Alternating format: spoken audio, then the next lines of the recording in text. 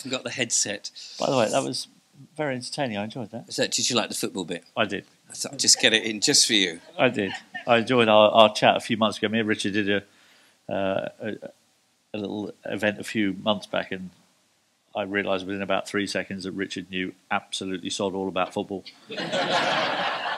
And I was interviewing you. And he was interviewing me, which made for an interesting afternoon. But we got through it. Got through it, didn't we?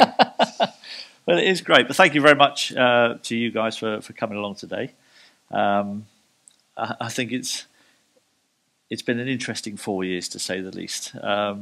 Those of you who might have heard me speak before and have heard my story, I'll run through it very briefly. So in 2020, I was speaking to some doctors that were friends of mine. In February of 2020 this was, just as we were starting to hear little bits in the media about this virus in China. And both of them had said to me that day, well, we've seen the data from the Diamond Princess cruise ship, and really there's nothing to be worried about. It's only really going to affect people who are really old or who are already really. It's not really going to affect healthy people that much at all. So I was like, okay. I was quite comforted by that thought. And then I started seeing the media ramp things up, and then I saw on social media 2 videos that came out of China of 2 people dropping down in the street. Now, I don't know if anybody saw these videos of the just inadvertently falling over in the street in China, and they were trying to tell us that these people had fallen over in the street, and this was this virus that was causing it. This was just what happened. They just fell down the street and died on the street there. Now, I don't know about you. The first time I saw that video, I went, that ain't real.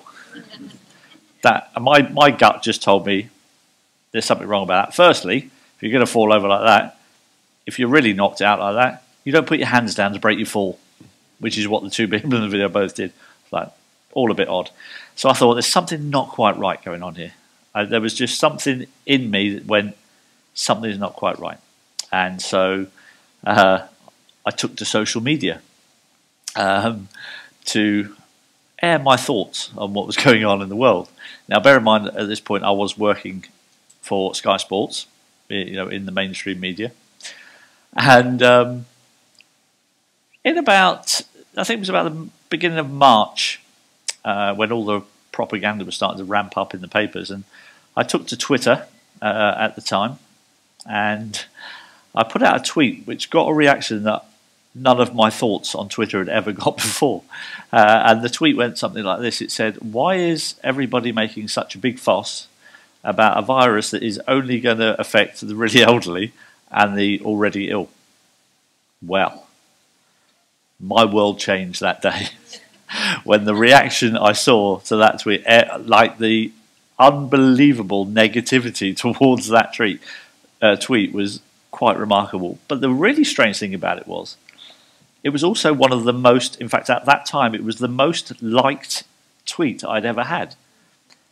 But in the replies to the tweet was the most vitriolic abuse I'd ever come across in my life. Now, I've spent 17 years playing professional football where every away game I was subjected to horrific abuse. So I was actually quite used to it. And although it was a little bit of a shock at first, it actually became like water off a duck's back, because I'd had 17 years of that. It didn't really bother me.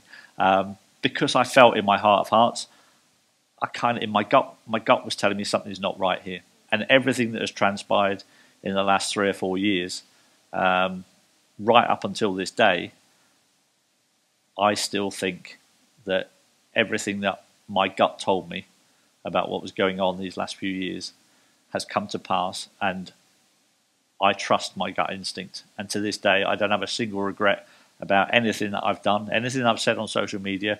If I have got things wrong, and there have been a couple of occasions where I've been big enough and man enough to admit that, delete the tweet, apologise for it, because I think that's what we should do when we get things wrong. It's a shame that our politicians don't hold themselves to those standards. But the majority of stuff that I've been talking about for the last few years, and this isn't because of me, I I sat and, like we all do, we go down some rabbit holes and we listen to people who have done research on incredible things. And what I saw happen over the last 3 or 4 years was exactly what people were telling me were going to happen back in 2020. And I was considered by my friends and some of my family to be not of sound mind. I'm sure we've had those questions labelled at us over the last few years. But I have to tell you, on the positive side, and I think it's important that we do this because there is an element of this that does need to be positive. And I think Richard is absolutely right when he says we've got to look at solutions. And I have to tell you, most of my family, I think one of my brothers probably still having the old jabs, but the others have stopped taking them, which thankfully is great.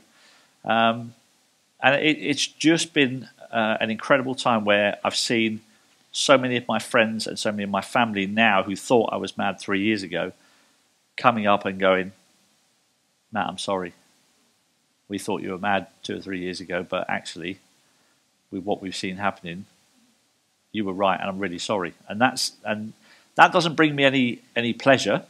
What does bring me pleasure is that people are starting to think for themselves again, because I think that's what we've been lacking. That's what the propaganda was for. It stopped, as Clive mentioned before, about being in fear.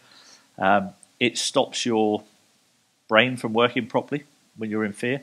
And I think now, as we're kind of coming out of that cycle, people are starting to be able to think clearly again. And now we are seeing what we're seeing. And I think we are seeing an awakening. It's not happening as quick as we'd all like to, but I definitely see a massive change in what has gone on in my life, in the reactions that I get to the stuff that I put out on social media now.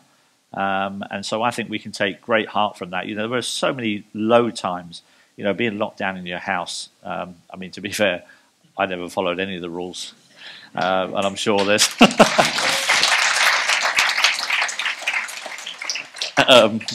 the rule of 6 was about the rule of 60 in my house. And that 2 meters, that was about 2 centimeters, bollocks to them. So all those ridiculous rules. And as Richard said as well, when they brought in the mask mandates, I kind of started looking into the efficacy of masks and all that stuff. And I spoke to some experts who were, in that line of work. And they were saying these things will have no effect. In fact, the very little effect they might have is cancelled out by any negative effects that they have. So I was like, well, I'm going to use my own brain. I'm not wearing one. I will not be wearing one. And at the peak time of mask wearing, as Richard said, I deliberately went into all the shops.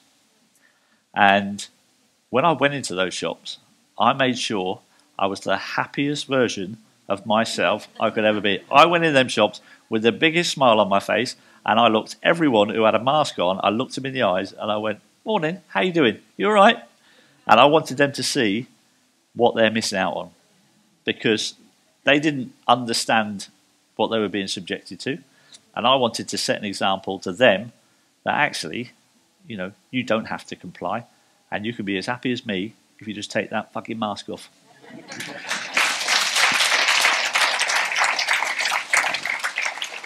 And I think that is an important part for me, is setting an example to people, keeping your vibration high. As Richard said, we may not have football in common, but on a lot of much bigger, wider, more important issues, we are very much aligned, as with Clive as well.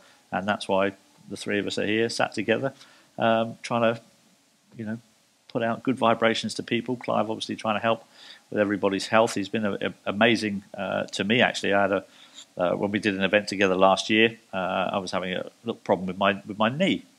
It's absolutely true. And Clive was offering to use this. It was the Tesla machine. Yes. And he offered to get somebody to try it at half time in the show. And I was like, well, that sounds interesting. My knee's been a few months. I haven't been out. I'm walking with a bit of a limp. And so I went down at half time and I thought, yeah, okay, in you come. And he used this machine on me for what, 5 or 6 minutes? Yeah. And he said, right, stand up. Okay. said, go and have a walk down the corridor. And I walked. And I thought, I'm not in any pain. Where's that gone? I've had that that's been there like 2 months. And I walked up and down the corridor. I was like, that's amazing. And so that for me, and my daughter also sprained her ankle ligaments badly a couple of weeks ago.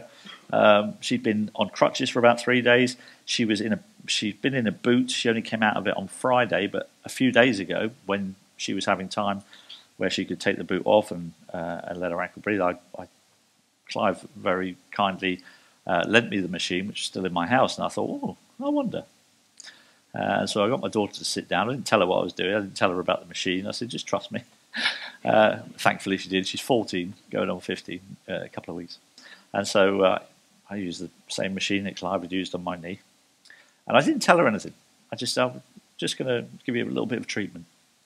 And it was amazing because she'd obviously been in great pain with her ankle. She'd not been walking properly. She obviously, when she did have the boot off, she was quite flat-footed. And when we finished the treatment, I said, okay, that's it. And I didn't say anything. And she stood up. And then she went to walk as she had been walking with a very flat foot. And as she walked out the room, my wife was watching her. And as she walked out the room and down our hallway, all of a sudden, my wife saw her. And she started walking properly with very, very little limp. And my wife said to me, I couldn't see her because she'd gone down the corridor. My wife could see her. And she said it was amazing. Her face, she walked down the corridor and then she turned to walk back again.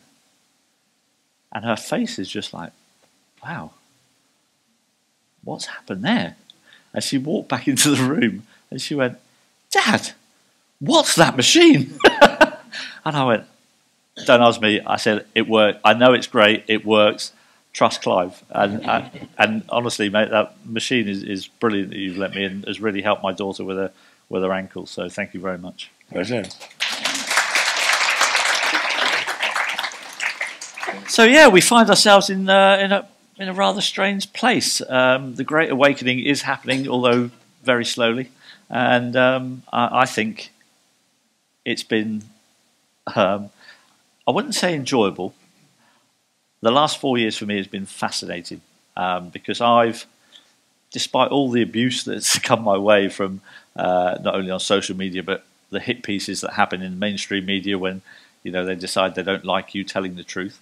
I found it's been incredibly character building for one. But I think it's been such a fascinating time in all of our lives that I think we're going to look back on this and just see how great a time it was for humanity to awaken against the evils that are in this world. Because, like Richard said, we are being run by some very, very nasty people. Call them Satanists, call them whatever you want, psychopaths. But there are some very, very nasty people who do not want us to be healthy. They don't want us to be thinking critically, because if everybody started doing that, we'd start asking questions about why our governments are doing the things to us that they are doing. Why are they poisoning the food supply? Why are they putting fluoride in water? Why are they trying to control every aspect of our lives by trying to introduce central bank digital currencies, by trying to hand over our sovereignty to the World Health Organization? All that stuff. Exactly. And the worst bit about it is as Richard said, the taxation. The amount of tax that we pay is horrific. I put a post on social media a couple of weeks back, and it listed, and I probably missed out a few, listed all the taxes that have come into effect. And what have we got for it? Have we got a better infrastructure in our country? Have we got better? Our roads have never been in worse. Yes. There's so many potholes when driving on the road. It's absolutely ridiculous. And yet, so we're paying all this money. We're getting no better infrastructure. We get people in the NHS who are wasting money left, right. So the amount of money that the NHS gets, it should be the best in the world.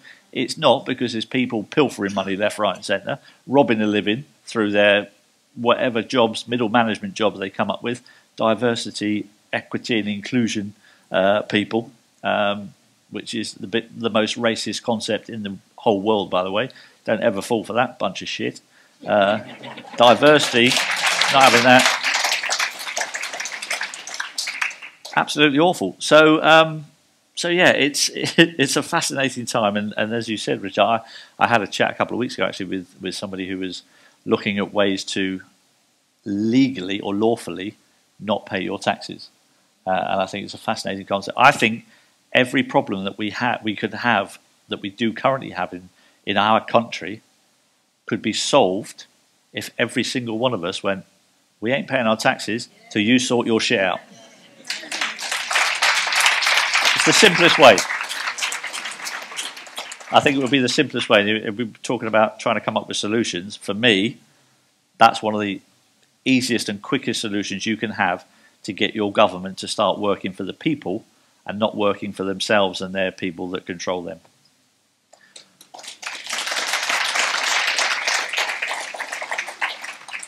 So anyway, that's me ranting on for about 20 minutes without taking a breath. I do apologise. No, absolutely.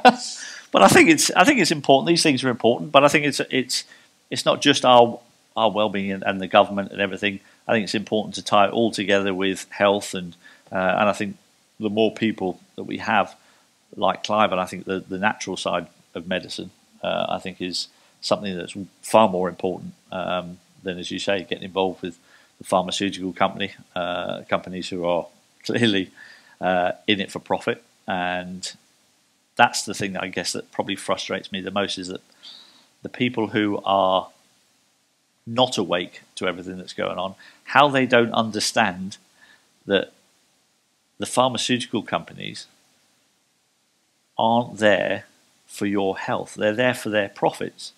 And if they actually invented a cure for things, they'd put themselves out of business. And so they have no interest in curing people. They just have interest in making them just sick enough so that they keep taking their tablets. And that, for me, is the most obvious thing. How people can't see that is a bit of a frustration to me, if I'm honest. Well, it's a frustration for me. If people were to eat better food, and I'm one of my big things is avoiding supermarkets. If people were to avoid that and eat more healthily and sensibly, I'm not saying you haven't got to have fun and have a few treats, but if you don't put chemicals and things which are not nutritious into your body, then your body doesn't have to fight those things. And then if it hasn't got to fight those things, you don't end up at the GP, who's then trying to sell you, albeit you pay for it anyway, but it doesn't sell you the pharmaceuticals and a little white pill that will have millions of side effects, often including death, especially if it's made at warp speed. From 1984 or whenever it was they patented it originally. But it is fascinating how all the stuff that's going on in the world today, if you actually go and look back in time, and you look back at films from 10, 15, 20 years ago, how many of the things that we thought were science fiction 10 or 15 years ago actually turn out to actually be quite true. And I never really thought about it in that way before. Before 2020, I was pretty much, oblivious to everything that was going on in the world. I had my football career, lovely, focused on that. That was kind of all I was obsessed about. I then moved into the media, still talking about sport, and I really wasn't really aware of what was going on in the world. And it's only been the last 4 years where you start kind of looking at things and researching, and then looking back at things and thinking, blimey, they've literally told us everything they're going to do in the films or in The Simpsons. Have you seen that Twin Towers episode? Fucking all that shit. And the predictive programming is unbelievable. And now that your eyes are open to it, you start seeing it so much more. And I find that quite fascinating. And it's such a bizarre thing to watch people who are in the oblivious zone that you were in 4 or 5 years ago, still in that zone and trying to talk to them and trying to explain to them. But do you not think it's a bit strange that, why are they doing that? Why do you think they're doing that for? Have you seen that film where they said that was going to happen? And what happened in 2020? And you start talking to people about the simulation event 201 that happened just before the pandemic, where they actually planned everything in unbelievable detail, and it all happened just a few months later. And you can't look at that and not think, that's a coincidence. How many coincidences have to happen before it's not a coincidence anymore? Probably just one. Well, it's getting to that stage. And how long does a conspiracy theory actually stay a conspiracy theory in this day and age? I reckon we're down to about 3 or 4 months now. And for the mainstream media and for even the politicians now, Penny Mordaunt, in response to Andrew Bridgen the other day, throwing the conspiracy theory line out in the Houses of Parliament. I mean, how fucking childish can you get? I mean, these are the people that we represent us to be our democracy, and they resort to childish slurs of conspiracy theorists, and you just wonder, how the hell have we let it come to this? And that's what's happened. We have to take a little bit of the blame in all this, because we, as the people, have allowed that to happen. We've allowed that behaviour to happen because we've let it go on unchecked for too long, and they've just kept pushing and pushing and pushing, taking away freedoms, taking away more money, more taxes, and we've let it happen. At some point, we have to stand up as a people and go, not anymore, thank you very much. Now. And that's now. Yeah. That has to be now.